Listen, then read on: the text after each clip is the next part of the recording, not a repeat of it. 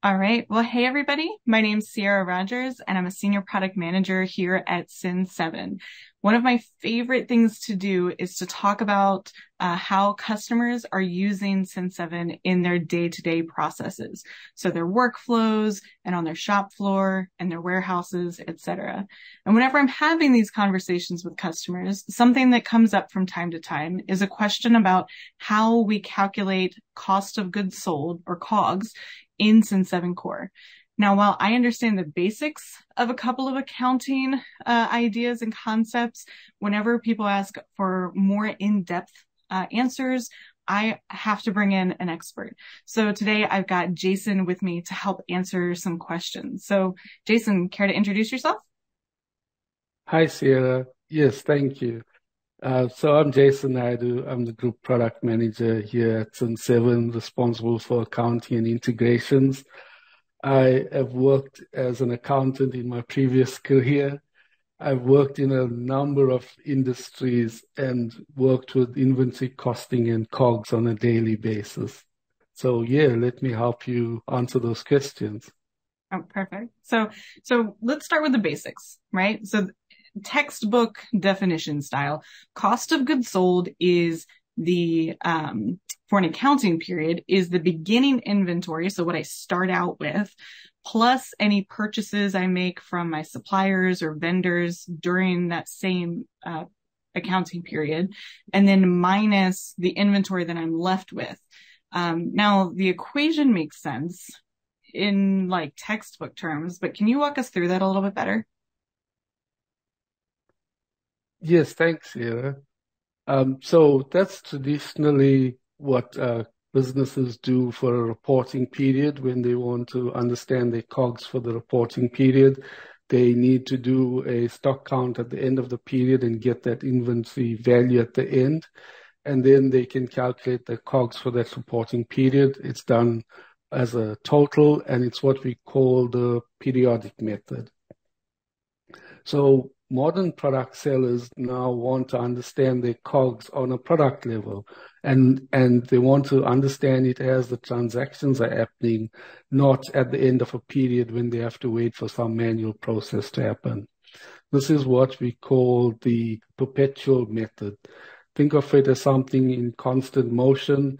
The calculations are being done continuously as transactions happen. And the benefit to the product sellers is that they can look at their margins, adjust it on the fly if they need to, and they don't need to wait for period ends to get information. Okay, so I'm going to do something I do quite often when I'm learning something is I'm going to say some of it back to you to make sure I understand it properly. So COGS, cost of goods sold, is the cost of the inventory that's sold during that accounting period. And you said it's typically like a month, right? But the periodic method that you mentioned, it's every period. It happens every so often. This is an older, more traditional approach to calculating COGS. But it sounds like it requires a lot of work because it waits for the team to go through and do inventory counts or stock take or what have you. And that takes both human resources and a lot of time. But then we've got the perpetual method, which, like you said, is that ongoing method, that more modern product sellers are leaning towards. But how do we track the cost of goods sold as products are moving around, maybe from warehouse to a shop floor to a retail? How do we calculate that? How do we capture that? I imagine, especially for folks using spreadsheets or pen and paper, that is a nightmare. Yes, good question, Ciara. Yes, if you're doing manual processes, as you can imagine, it's very labor intensive and can be quite a nightmare. So modern product sellers will use a modern system that provides all the tools and features for them to be able to track their inventory as it moves around those locations, as you mentioned, but also the cost of that inventory as it moves around in those locations. Some businesses might add additional cost to that inventory for moving it from one location to the other. So Cin7 Core starts recording the actual cost of inventory as it enters the system and all the way through all those different movements and up until it's being sold, which equals the COGS. It's just that simple. Now, you say simple, but I talk to customers, and I know you do too, that have very different business structures in different industries, and they have different workflows. So there's one customer I talk to quite frequently, and they're a dairy farm that makes ice cream. There's a distillery that does whiskey and bourbon and gin. There's one company that does socks with like really funny phrases or witty phrases on them. But then we've got another company that does luxury beach umbrellas, like very fancy manufactured beach umbrellas, and cosmetic manufacturers. I'm seeing more of these with like lipsticks or foundations. So they've got different chemical makeups.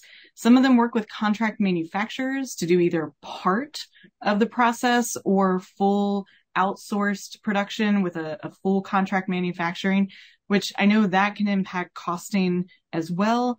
I think of the umbrella company and I think about seasonality, right? So there's the beach umbrellas are probably really popular and very valuable in the summer, but in the winter, they start to dip a little bit. They go on sale.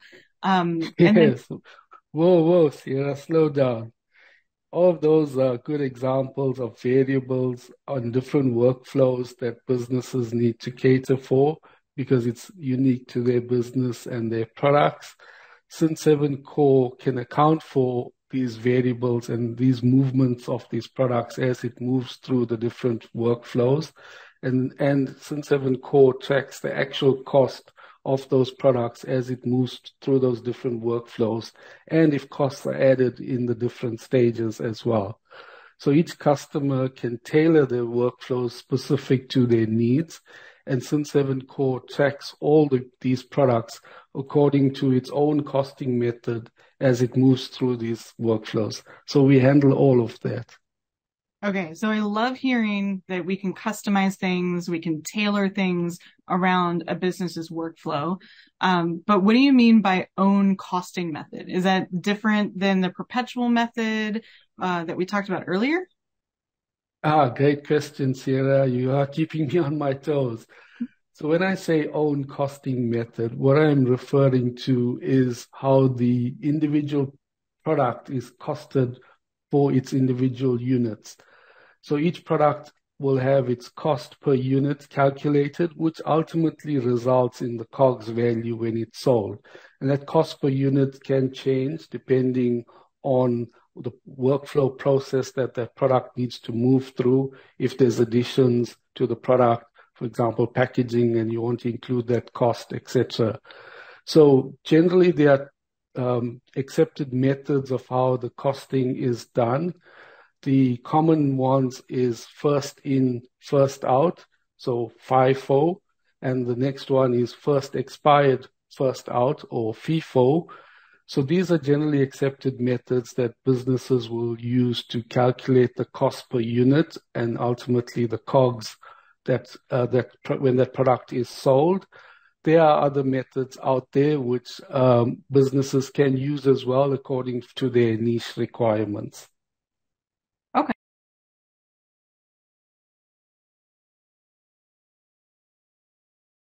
So that makes so much more sense now that there's the modern product sellers, they don't necessarily want to wait around for an inventory count or a stock take, some manual process to get an idea of their COGS. They want to do this more perpetual approach where they're constantly in the know about their COGS, regardless of what workflow or different stage their products are in. Because like you said, we track it wherever it goes. So that makes sense. So thank you so much for helping us understand a bit more about how COGS are calculated in Cin7. Thanks, Ciara. It's great to help out. All right. So if you're watching this and you're thinking, I could use some help with my connected inventory performance with things like accurate costing or inventory management. Maybe it's your e-commerce sales or your manufacturing and production processes, capacity planning, forecasting. any of these kinds of topics, Cin7 is here to help. So feel free to go to our website where you can check out either a free trial or request a demo where you can learn a little bit more about Cin7 and how we can help you with your business. Thanks, everybody. Have a good one.